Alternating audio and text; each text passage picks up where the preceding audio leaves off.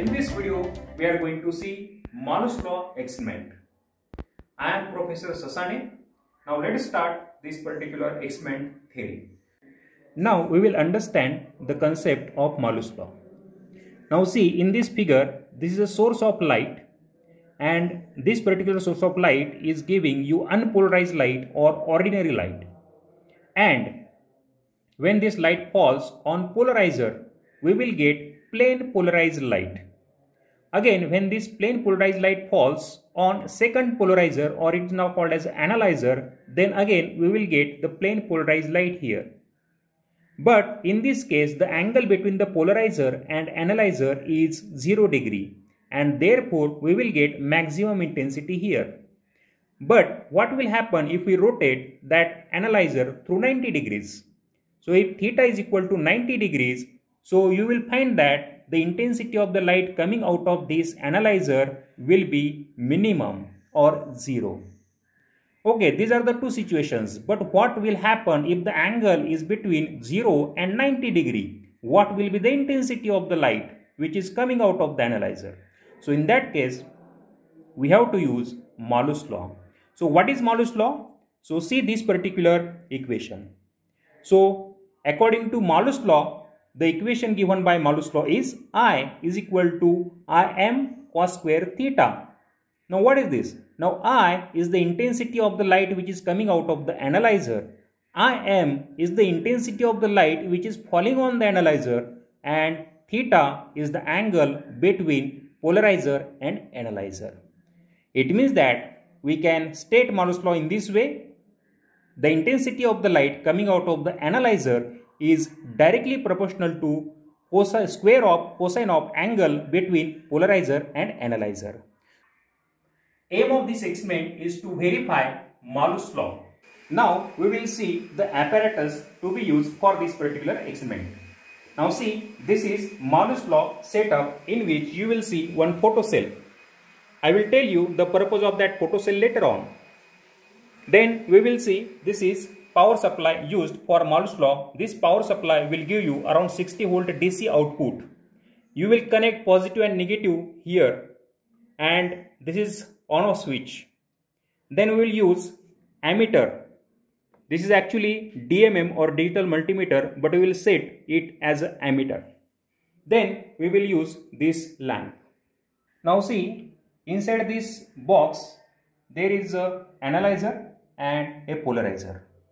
For your understanding purpose, I will just remove this particular polarizer from here, and now inside that there is analyzer, and in my hand there is a polarizer with scale. Now you can see this is a polarizer. You can see other side of it also. We have to fix it later on there. Now there is also scale here, so that you can see at what angle, through what angle you have rotated that analyzer. So you can rotate this particular pointer here like this, and you can find the corresponding angle.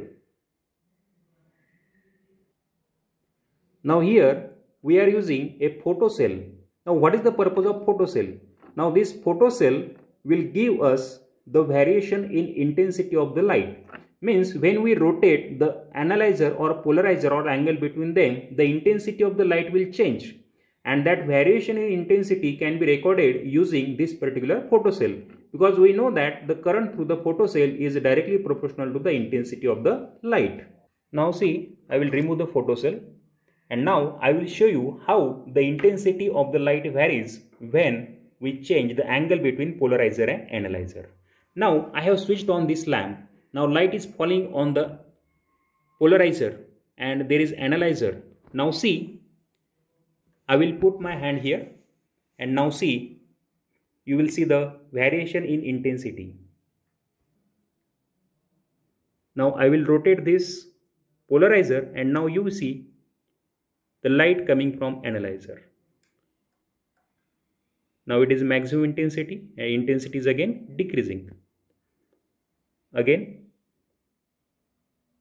you will see intensity variation.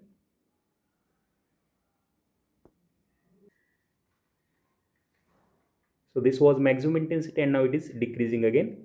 I will change the angle. Now intensity is again increasing. So in this way, as there is a change in angle, the change in intensity will be seen.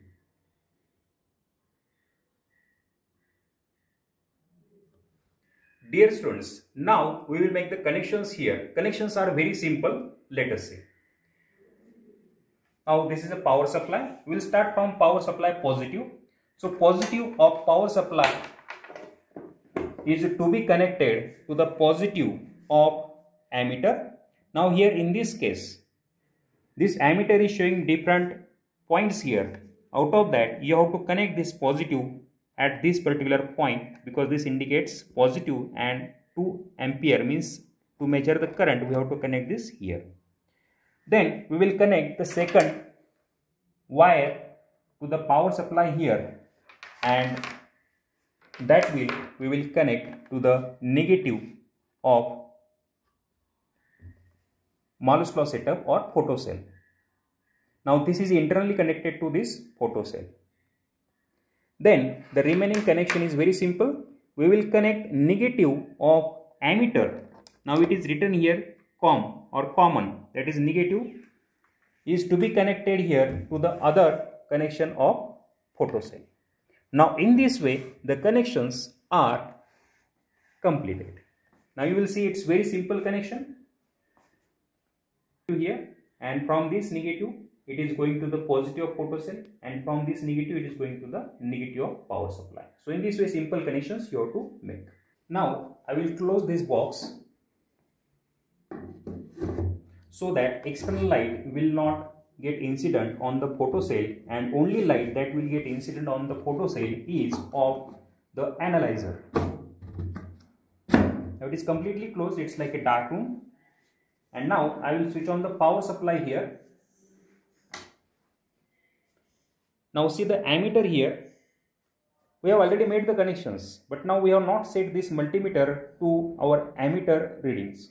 So for that you have to rotate this knob to 200 microampere, and now I will switch it on. Now the current here is a 6.4 microamperes. Now when you rotate this polarizer through certain angle, you will see the variation in current. Now see, when I rotate this polarizer, you will see the variation in current.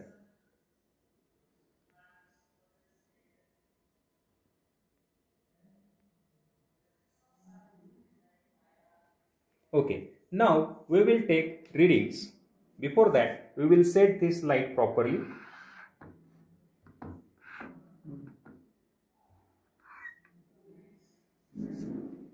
Now you can see the observation table here.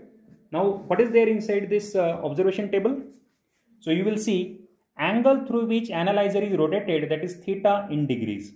So this will be constant here, like this 0, 10, 20, 30, 40, 50, 60, 70. So every time there will be 10 degrees difference. Corresponding current we have to write here. From this theta we will get cos theta, and from cos theta we will get cos square theta. And then there is the inverse of cos square theta. So these are the different parameters that we have to find and calculate. Now first I will take the first reading. So for that, for 0 degree, how much is the current? That is what I have to find out. Now let us see the angle here. So for 0 degree, I will make this pointer to the 0 degree. And the corresponding current here is 8.6, or it is varying little bit. So you can take averaging of this. So it is 8.5 microamperes. So current here is 8.5 microamperes. Now I will rotate this pointer through 10 degrees. So from 0, now I will make it to 10 degrees and I will record the corresponding current. So it is 7.7. So I will record this here, 7.7. So in this way, you have to take remaining readings with the difference of 10 degrees of degrees of difference, and correspondingly you have to find out this cos theta and cos square thetas. After that, once you get this cos square theta and current, you have to plot a graph. What graph? You have to plot the graph of cos square theta values along x-axis, and on y-axis there will be current. So current I will be on y-axis. So if you plot all these readings, you will get a graph somewhat like this. You should get a straight line like this. So if you get straight line like this, it means that cos square theta is proportional to current. It means that, and current is proportional to what? Current is proportional to intensity of the light, and hence we can say that I is directly proportional to cos square theta. So here I is actually current, but it can also be the intensity because both are directly proportional. So hence, if I is directly proportional to cos square theta, this is what is our Malus law. Hence, we have proved that current is proportional to cos square theta. Hence, Malus law is proved. You can plot graph on the proper graph paper which is provided to you. So here x-axis, y-axis, and here cos square theta will come, and here current will come, and you will get a graph somewhat like this straight line just I have shown you. If you are getting a straight line like this, it means that Malus law is proved. Dear students, in this way we have seen the theory of Malus law, apparatus, and we have seen how to make the connections and how to take the readings, how to plot the graph, and from that we can conclude that Malus law is proved experimentally.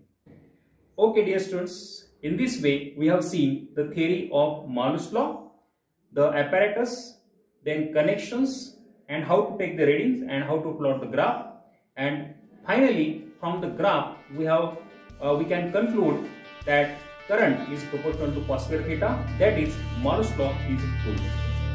I hope you have understood this particular experiment very well. Thank you.